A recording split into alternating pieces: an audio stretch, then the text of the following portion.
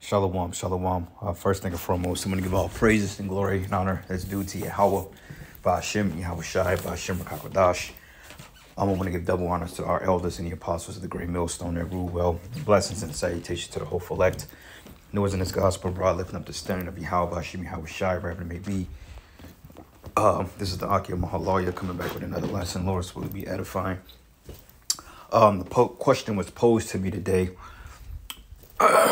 Today about the Feast of Unleavened Bread. Are we to get everything out of the house during the Passover or the next day? Well, the thing of it is, the Feast of Unleavened Bread and the Passover is one and the same.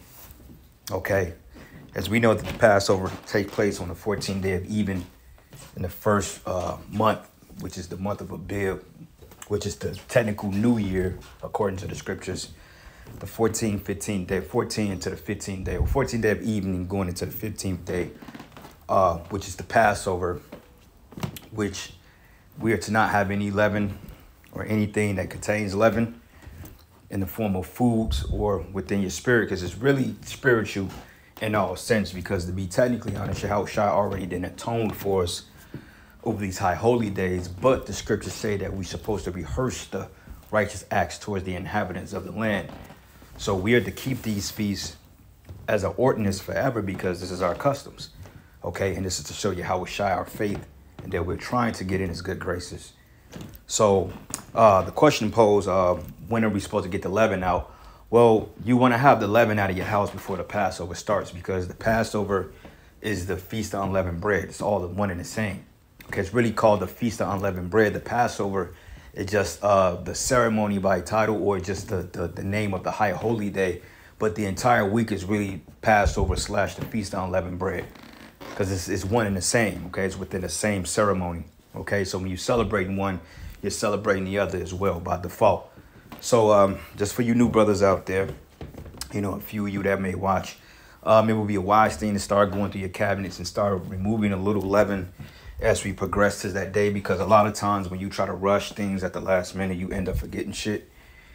And, you know, I mean, we're rehearsing, things happen, we can't do it perfectly, but, you know, in retrospect, like me, I'm gonna start possibly maybe Friday or on the Shabbat, getting things out of the house. You know, we're just kind of moving things outside of the house, whether putting it downstairs in the storage or putting it in my car, because I mean, shit, food is hard to come by. So, you know, if you can't afford to throw it away, then don't be over righteous and throw it away, but you want to get it out of your house. So this is just a list of let me see here. This is basically what contains leaven, which just says leaven is usually present in breads, cookies, crackers, cereals, cakes, pies, and other baked goods. It says it could be present in some candies in unexpected places, but brewers yeast is inactive and it's not a leaven. Okay, so get that. It says brewers yeast is inactive and it's not a leaven. Cream of tartar by itself is not a leavening agent, because leaven is what causes the dough to rise. Okay, just like yeast. Like if you're making pizza, you have flatbread, but if you put yeast in it, because yeast is like a living, it's like a living agent or a live agent. If you put a little yeast in it, then the entire lump becomes leaven. And this is how you get dough to rise. So like when you see your breads, your cookies, your cakes, that all has leavening in it, man. Okay, and when you get very technical, you go through things like, okay, you may have power, you may have seasoning salt, you may have particular seasonings, they may have leavening agents in it. But overall, you want to get all the shit like cakes, cookies. You want to avoid fried chicken, you know, stuff like that, unless you use like a oat-based flour. Then that may be okay, but just to be on the safe side, it's best to just not fry anything as far as like chicken and all that other stuff, drumsticks, you know, stay away from that stuff. You know, if you do like something like potatoes and stuff like that, like potatoes is a like a potato is like a oh wait a minute, potatoes is a yeast, I think. No, potatoes is potatoes is a carb, salakia. It's a carb. You know, but like just getting the cakes, cookies and stuff out there that you want to have that stuff out of the house by Passover.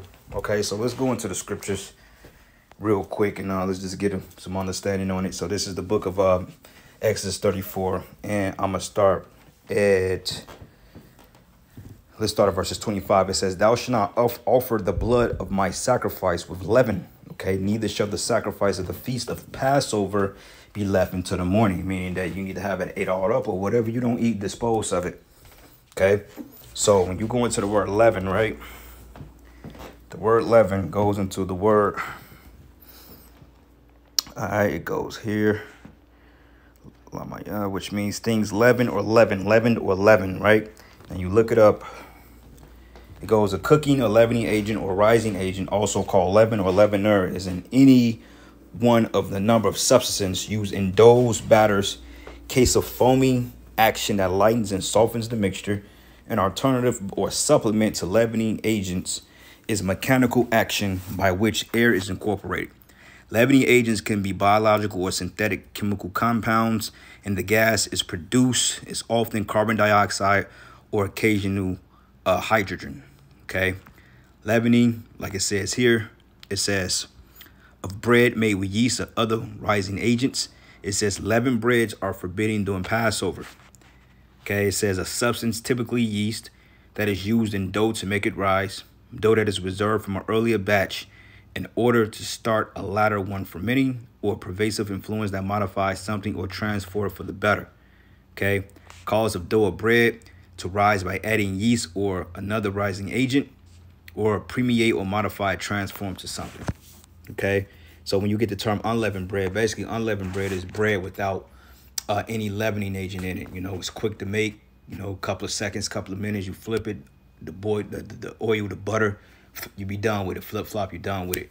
You know, like technically, like if you look at like a flour tortilla or like a tortilla, something like that, or like a flat, that's like considered almost like unleavened bread because there's no yeast in it. You know, so you want to abstain from eating cookies, cakes, crackers, you know, all that shit. Okay, so it says, thou shalt not offer the blood of my sacrifice with leaven, neither shall the sacrifice of the feast of the Passover be left until the morning. Okay, so from here, Exodus 12, and I'm gonna start at verses. Let's start at verses 2. It says, this month should be unto you the beginning of months, and it should be the first month of the year unto you. So technically, we're in the first month of the year. Okay, the first month isn't December, it isn't January, February when it's cold. We're actually in the beginning of months, and this is why the weather is breaking, because we're actually in the spring now. You know, spring forth, everything, life comes forth, which is the beginning. Okay, it says, speak ye unto all the congregation of Israel, saying, in the 10th month, or in the 10th day of this month, they should take it to them every man a lamb, according to the house of their fathers, a lamb for an house. And if the household be too little for the lamb, let him and his neighbor next to his house take it according to the number of souls. Every man according to his eating should make your account for the lamb. And your lamb should be without blemish, a male of the first year, and you should take it out from the sheep or the goats.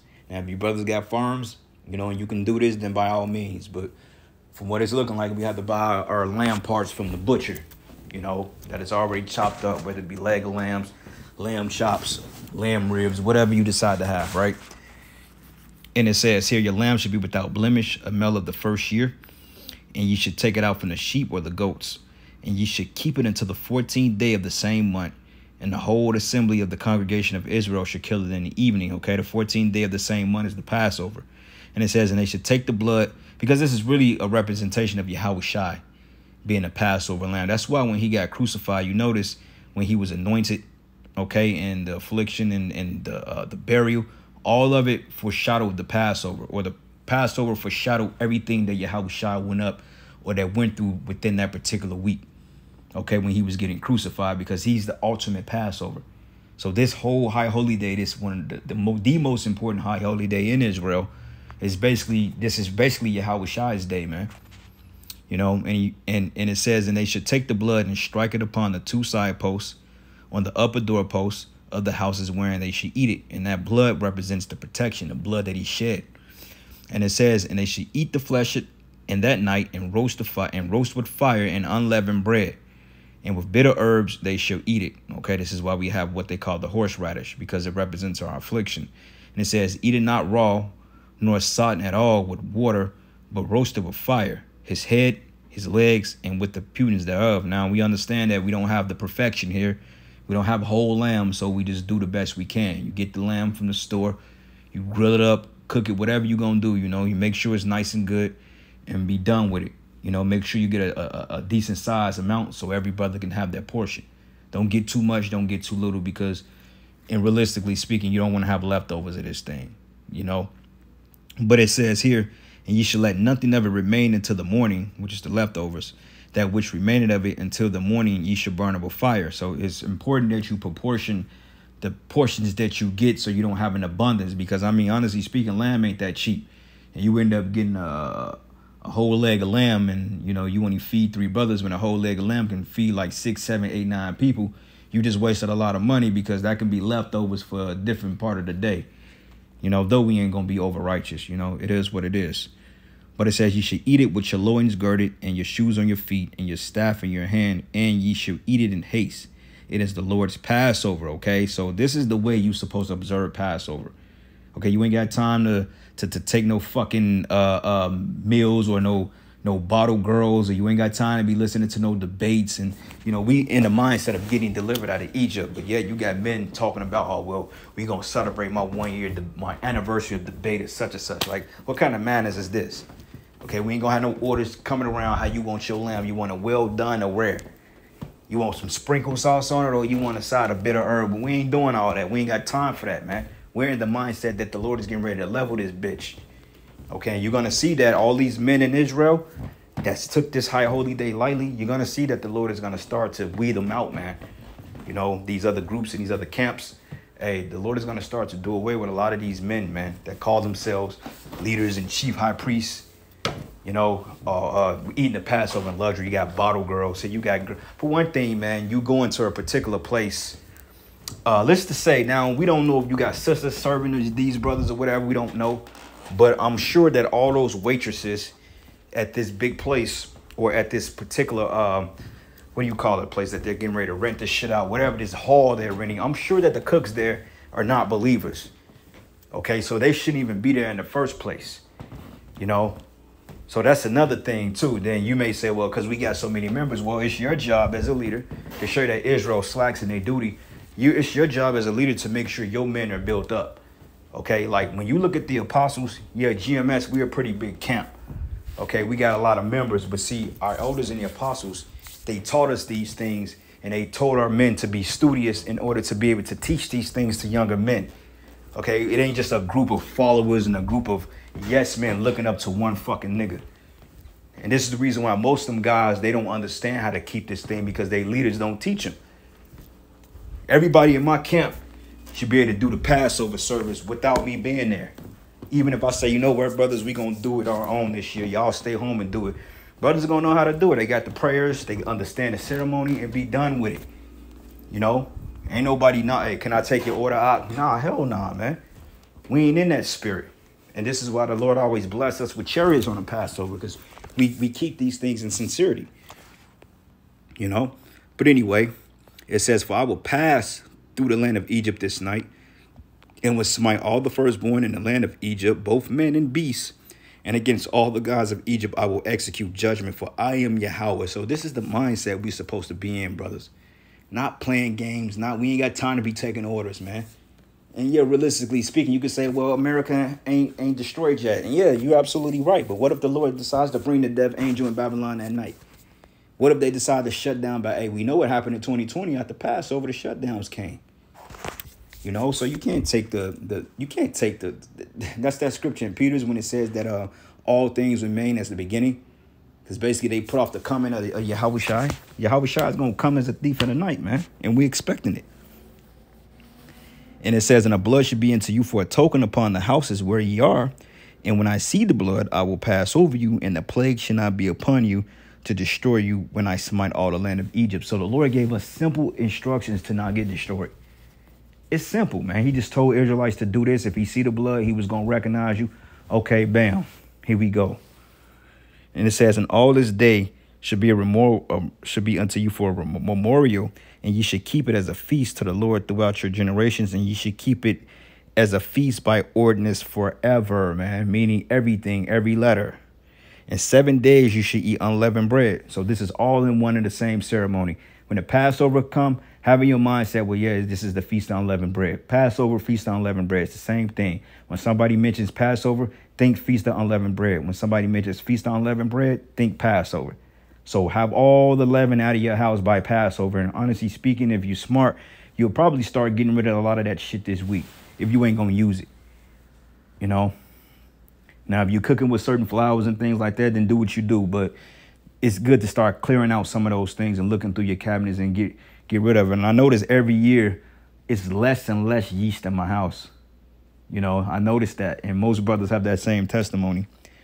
But it says 7 days you should eat unleavened bread, even the first day when you should put away leaven out of your house. For whosoever eateth the leavened bread from the first day into the seventh day, that soul should be cut off from Israel, man. Okay, so that's the point. So it says in the first day there should be a holy convocation, and in the seventh day there should be a holy convocation unto you, which is a Shabbat or a Sabbath, and no manner of work should be done in them, save that which every man must eat, that only may be done of you. And ye shall observe the feast of unleavened bread, for this is the self same day have I brought your armies out of the land of Egypt. Therefore shall ye observe this day in your generations by ordinance forever, man. Okay? And this is why he keeps repeating it, because Jake gets simple. So in the first month, on the 14th day of month at evening, ye shall eat, it says, you should eat unleavened bread until, it says, you should eat unleavened bread until the 1 and 20th day of the month at evening. So 15, 16, 17, 18, 19, 20, 21.